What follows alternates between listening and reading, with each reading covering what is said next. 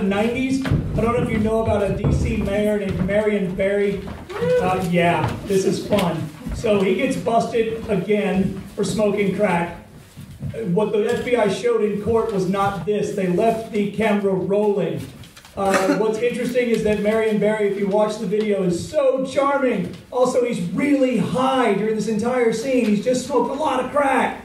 And he'll be re-elected in the next election as mayor of D.C. after being convicted of cocaine possession.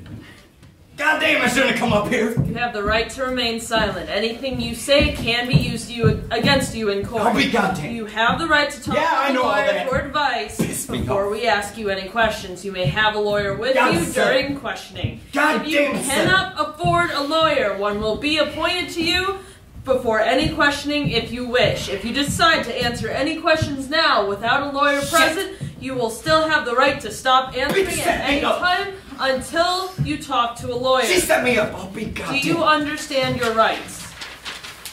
She set me up. I'll be goddamn. Do you understand your rights? Yeah, she set me up like that. Okay. Got me set up. Ain't that a bitch? Motherfucker, I should have come up here. Mr. Mayor, I'm going to ask you if you want to waive your rights and sign the form that you understand your rights. I want to call my lawyer right now. I'll be goddamn. I got fucked up in here when this goddamn bitch set me up like this. Set me up. Ain't that a bitch? We know about your past cardiac history with narcotics, so we're just... No, that bitch did this to me. We're just going to make sure you're physically sound and not suffering any kind of health problems. That's all. That son of a bitch, she kept just pushing me. Stand calm. I'm all right. And then we'll have them take a quick look at you, take your blood pressure, your vital signs. That goddamn Make bitch. sure you're okay, all right? That goddamn bitch tricked me to get me up here. That son of a bitch. And you know what? Tricked me like a motherfucker.